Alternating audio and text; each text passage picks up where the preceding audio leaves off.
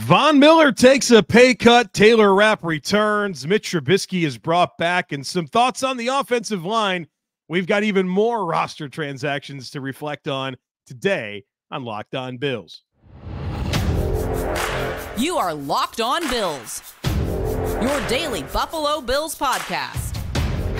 Part of the Locked On Podcast Network, your team every day.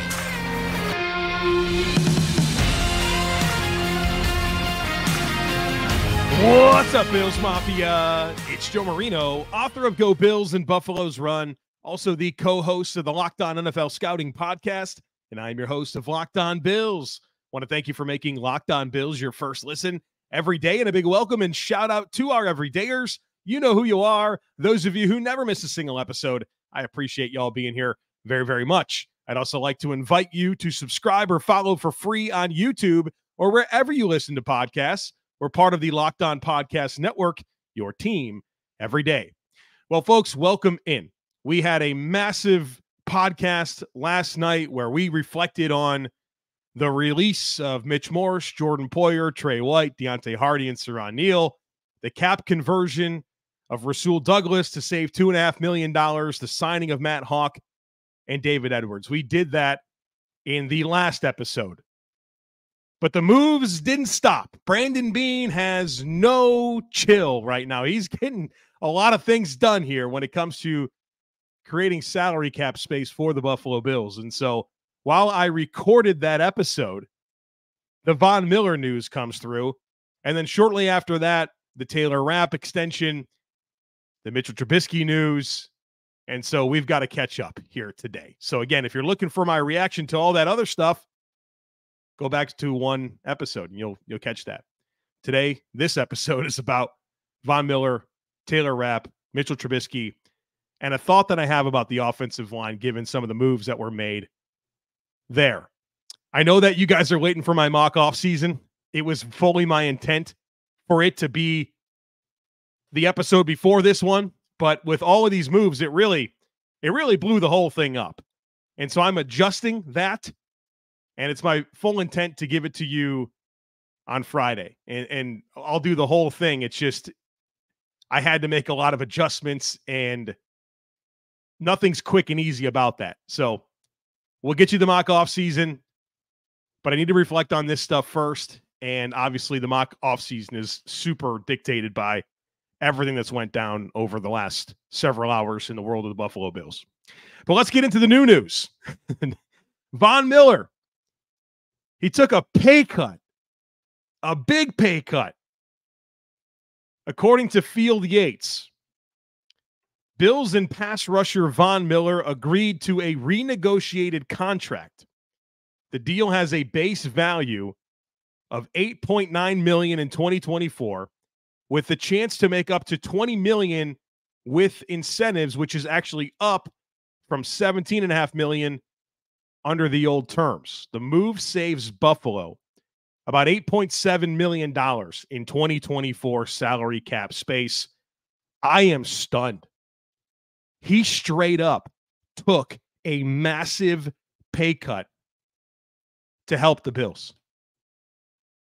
He walked away from significant guaranteed money, a lot of it, and he didn't have to. He just literally conceded several $1 million. And it's surprising. I didn't have this on my list of possibilities for cap clearing. But you could tell Brandon Beane thinking it all through. Shooting every shot that he possibly can. I can't imagine what that conversation was like. But it's extremely helpful for the Buffalo Bills. The other part of this, not only do you get $8.7 million in cap savings right now, you can get out of this contract after 2024 and save $5 million in cap space in 2025. Now, there's a dead cap accumulation of $20.7 million under those circumstances, but you're seeing teams become more and more willing to take on dead cap space. It's kind of a thing that's happened over the last couple of years in the NFL. In the past, like you go back 3, 4, 5 years, it would be crazy to take on dead cap hits like that. But as the cap has went up, I think you've seen teams a lot more willing to take on some dead cap. And so, yeah, you don't want to have $20.7 million in dead cap for Von Miller in 2025, but you do save $5 million in space. And previously, this contract was looking like something the Bills had to kind of stick with this year and next. They got a real chance to get out of this thing after 2024. To me, this pay cut and how this contract is now structured really changes the outlook here. Now, Von Miller still needs to come back and be something close to what we expect from Von Miller. That's still got to happen. But the cap relief now, the opportunity to get out of the deal after this season, boy, oh boy, is that exciting. Very, very exciting. So Von Miller, renegotiated contract, takes a pay cut, didn't have to, helps the Bills a ton, was not on my list of possibilities for creating cap space. I just don't think you can ever assume that any player is going to walk away from money like that. Here we are. The Buffalo Bills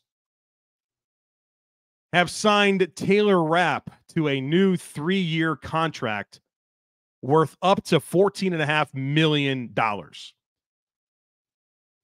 I want to see what the contract structure is here. I think you can look at the initial tweet and the initial information that came through, and there'll be a little bit of sticker shock. Because it's hard for me to reconcile how Taylor Rapp came to Buffalo last year and played 1 year, $1.8 million, plays less than half the snaps on defense, and is suddenly in position to take a 3-year, $14.5 million contract. So I want to see how it's structured. And we've been through this so many different times with the Bills. And really, it's not just the Bills. If you pay attention to the entire league, it happens all the time where the initial news share is completely agent dictated. They want the whole world to know that their client got this many years and this much money, when in all reality, the way it's structured tells a very different story. I mean, you even heard this when Von Miller signed with the Bills initially. It was a 6-year, $120 million contract, right? That's the full terms. But in reality, the original structure was 3 years and then nothing guaranteed beyond 3 years. And so if you go back to the video that came out of Von Miller, I think it was on his own vlog on YouTube, you could see him talking with his people and saying, so on the ESPN ticker, it's going to say 6 years, $120 million, right? Like, it's all ego, right? That's what it really is. And for agents, they want to be able to tell the best story possible about how they've maximized the earnings opportunity of their client. And so for the insiders to get information, right, they have to put it out there in a way that appeases the agents. That way they can continue to get more information. So if you want a little inside look as to how the NFL insider game goes, there you have it. So 3 years worth up to $14.5 million. Again, I want to see the structure here because I don't really understand going from a 1 year, $1.8 million contract, not having that great of a season, and all of a sudden you're 3 years worth up to $14.5 million. But let's talk a little bit more about Taylor Rapp, 26 years old. I'm a little surprised he's that young, right? Like, he's played 5 seasons in the NFL. He's still 26. He actually doesn't even turn 27 until December. So I'd classify this as his age 26 season. 2023, he played in 16 games for the Buffalo Bills, started 4 games on the field for 42% of the defensive snaps, 49% of the special team snaps, collected 50 tackles, 2 pass breakups, an interception, a fumble recovery, a tackle for loss, and a half sack. I thought for a 1 year, $1.8 million contract, the Bills got great value out of the deal.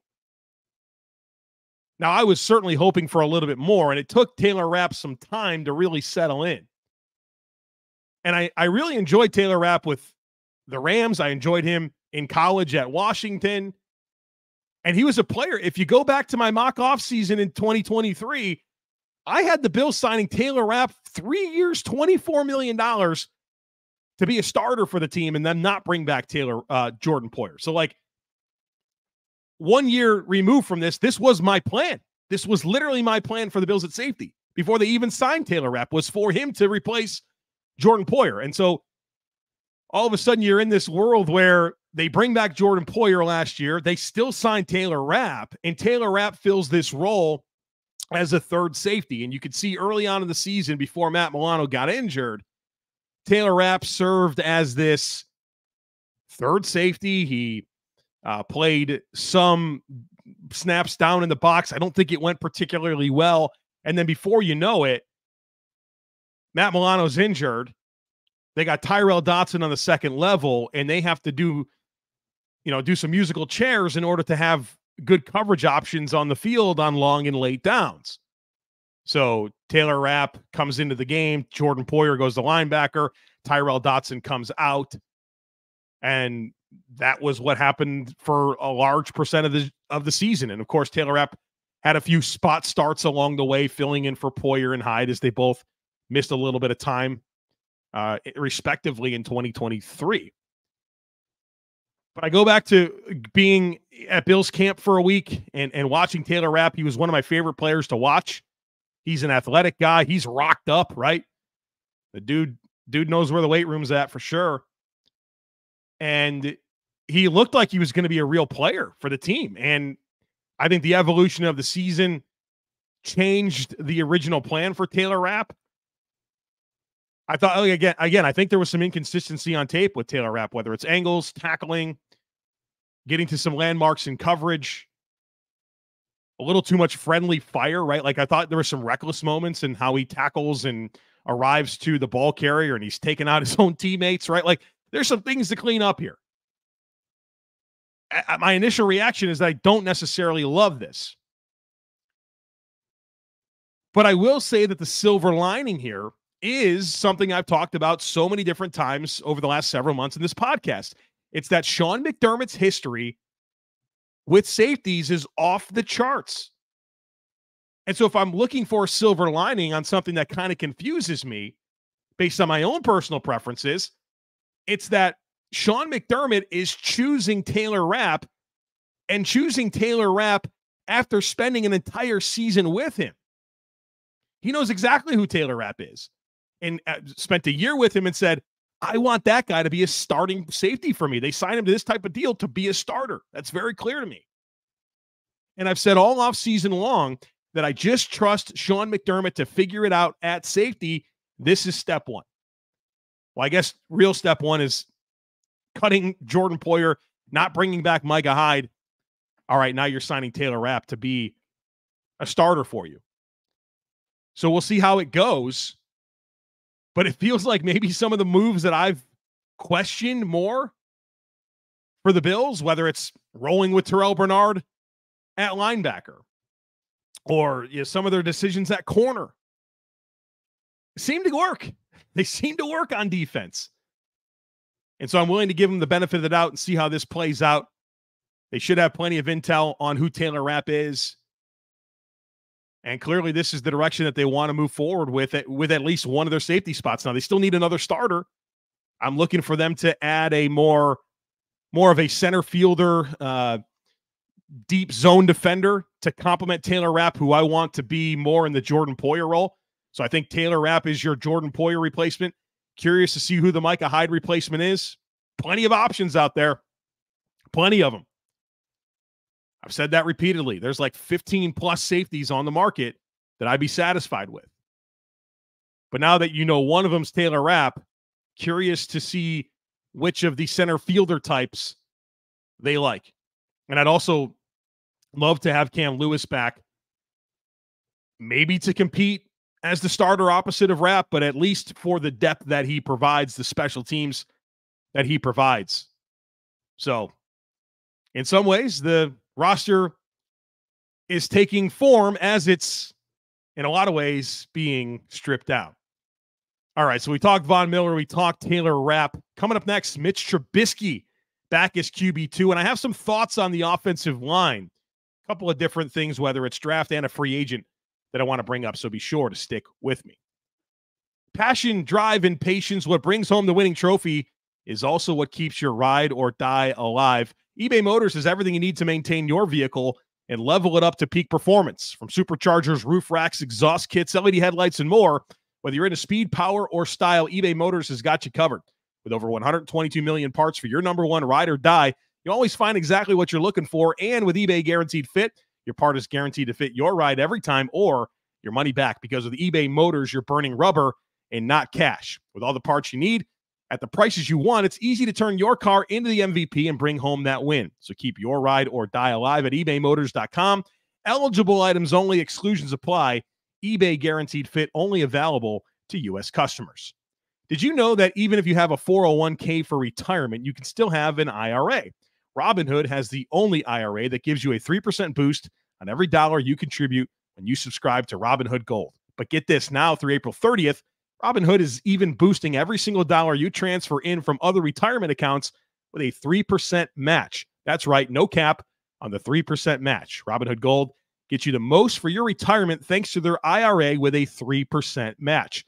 This offer is good through April 30th. Get started at robinhood.com/boost. Subscription fees apply. And now for some legal info. Claim as of Q1 2024, validated by Radius Global Market Research. Investing involves risk, including loss. Limitations apply to IRAs and 401ks. 3% match requires Robinhood Gold for 1 year from the date of the first 3% match. You must keep Robinhood IRA for 5 years. The 3% matching on transfers is subject to specific terms and conditions. Robinhood IRA available to U.S. customers in good standing. Robinhood Financial LLC member SIPC is a registered broker-dealer.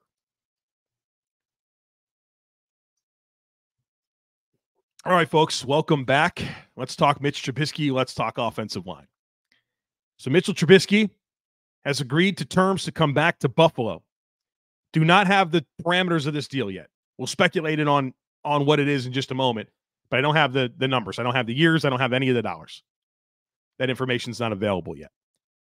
But Mitch Trubisky, 29 years old, he turns 30 in August, was the Bills' backup quarterback in 2021. He spent the last 2 seasons with the Pittsburgh Steelers, and of course was the number 2 overall pick in the 2017 NFL draft and spent his first 4 seasons as the Bears' starting quarterback.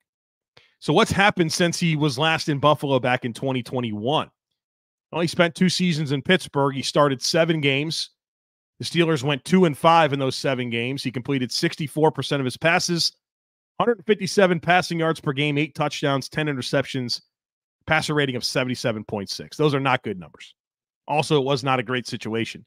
That offense was terrible in Pittsburgh with Matt Canada as the offensive coordinator. They had a bad offensive line. I mean, in 2022 and 2023, they were a bottom 8 overall offense. Now, it is interesting, kind of the contract journey that Mitch Trubisky went through in Pittsburgh, because he signed 1 year, $2.5 million with the Bills in 2021. And his initial contract with Pittsburgh was 2 years, $14.3 million. And then they signed him to a 2-year, $11.3 million extension. So, like, the guy signed 2 contracts with Pittsburgh in 2 seasons. He still gets cut after this past year. And I think the quarterback situation in Pittsburgh is just kind of goofy, right? They signed Mitch Trubisky. They draft Kenny Pickett in the first round. You know, neither plays particularly well. Kenny Pickett looks pretty good as a rookie. He looks like a disaster in year 2. Before you know it, Mason Rudolph is starting games down the stretch in 2023. They go on a bit of a heater. They win some games to get to the playoffs. They lose the Bills in the playoffs. Mason Rudolph is starting over a healthy Kenny Pickett late in the season. Like, it was goofy. I think Mitch Trubisky is a better player than he was, or showcase himself to be in Pittsburgh. I don't think he's a great NFL quarterback. I don't, right? I think he's a backup. But I think he's a solid backup quarterback. And I think Buffalo is just a better place for him. I think the infrastructure is just a lot better for a player to be a better version of himself. So he was cut by Pittsburgh, and I'm guessing that his contract is in Buffalo is going to be a lot more similar to the one he signed in 2021. 1 year, $2.5 million. I personally, I'm totally fine with Mitch Trubisky as QB2. I think he's got a strong relationship with Josh Allen. Mitch Trubisky is a 57-game starter in the NFL. In those 57 games, his teams have a record of 31-26. And, I mean, that's above 500 on a not particularly great Bears team and a not particularly great Steelers team. I also want to remind you of these quotes that I brought up in the first episode on Wednesday morning, where I did 10 things I think about the Bills in free agency. And that episode got lost pretty quick with all the news. But I talked a lot about the backup quarterback position, and I brought up some quotes courtesy of Sal Marianara of Rochester Democrat and Chronicle. He interviewed Brandon Beane at the NFL Scouting Combine and talked to him about the idea of drafting a quarterback. And I thought Beane had some interesting quotes that I want to bring up to you right now in case you missed them yesterday. So on the idea of drafting a quarterback and the approach to the QB2, now that we know Mitch Trubisky is the answer there. This is what Beane said to Sal. He said, I know the value of the quarterback. If you don't have a guy under center who can do it, look what happened to San Francisco a couple of years ago in the NFC Championship game. We've been evaluating them for the last few years, but what round are you going to pick him to where you feel confident that he is your backup? If Josh goes down for 2 to 4 weeks at a minimum, if you got a good roster, you're going to go 2-2. That's kind of his job. Let's just hold steady until your starter gets back. So yes, in a perfect world, you would love to land that guy, but where do you do that? Do you do that in the second round? Do you do that in the fifth round when you're trying to find other players too? We like to try and have someone in there that's got some experience, because experience is so key to be able to go in there cold, hasn't gotten reps all week, and go execute. But I've got this budget. I got it fitted all together too.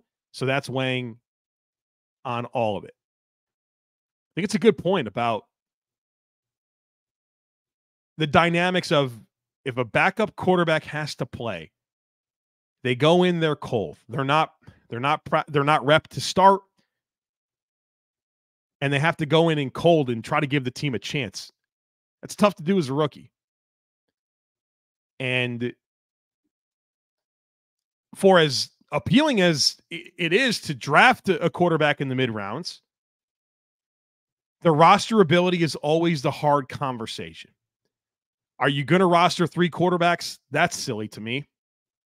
And if you roster 2, then you're one snap away from this guy, this mid-round rookie, being your quarterback.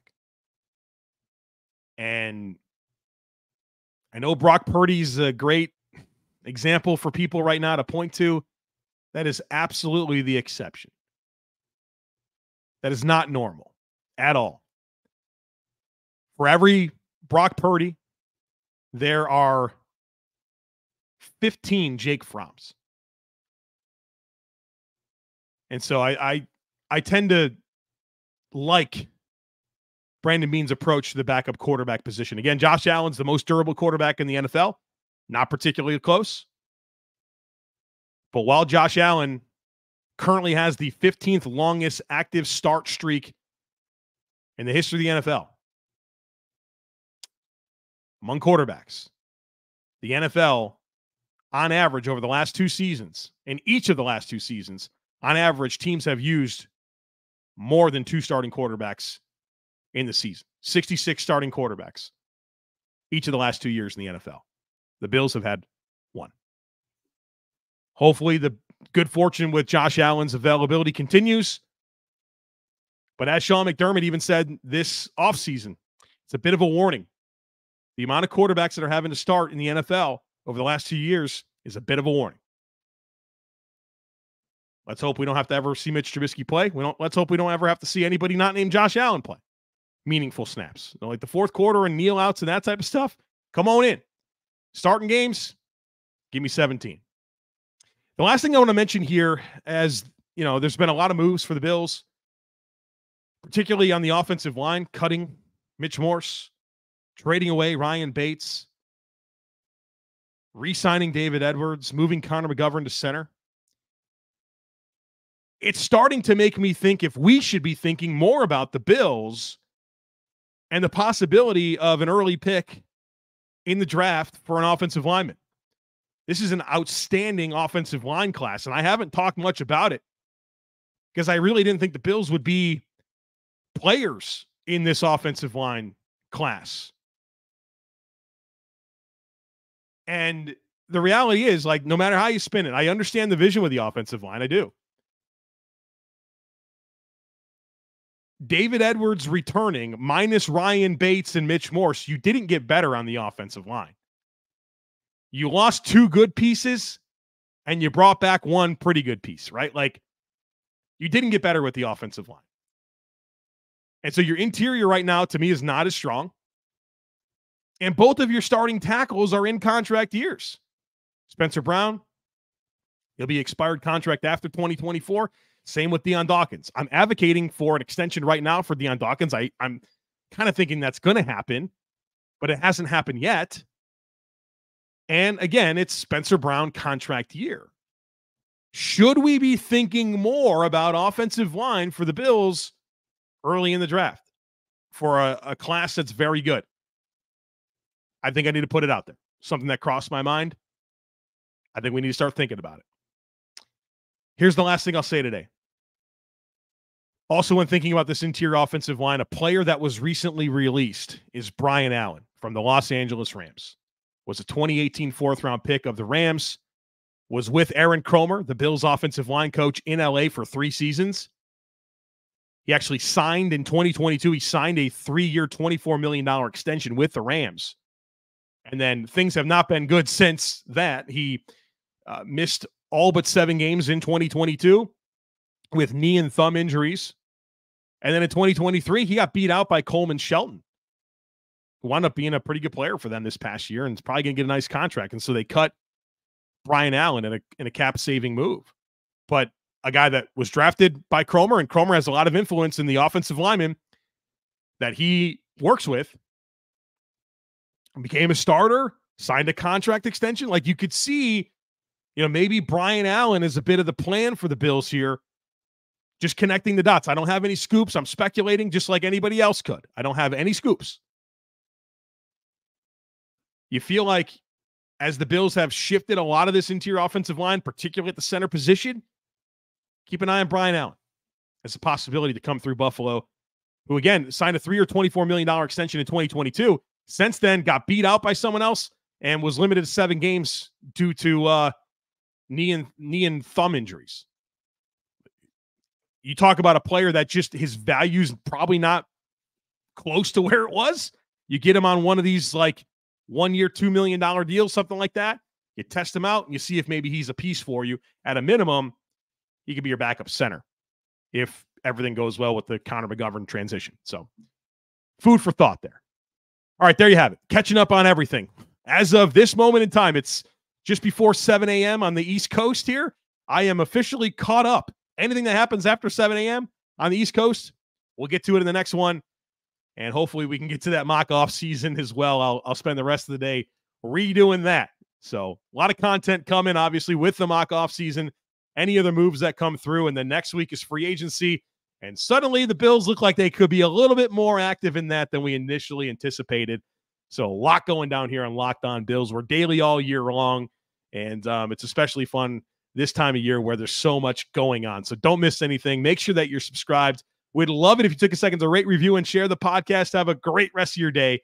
Go Bills. And I'll catch up with you again real soon.